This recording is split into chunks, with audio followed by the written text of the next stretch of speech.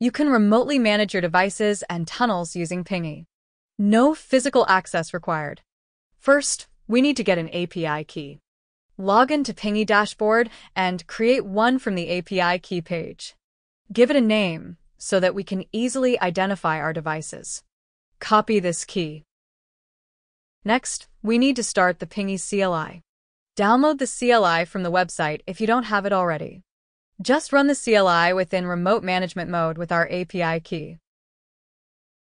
Once it is connected, we can manage this device's tunnels from the dashboard. Open the Remote Devices page in the dashboard, and you will be able to see all your connected devices there. Click on a device to view its details. You can create a tunnel with whatever configuration you want and start it right here.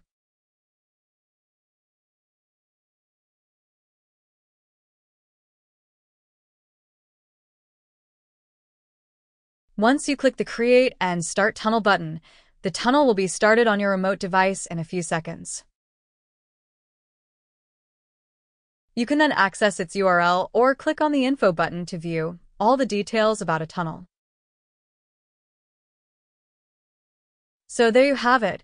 Even if you don't have physical access to your devices, you can still start, stop, or edit your tunnels from the dashboard.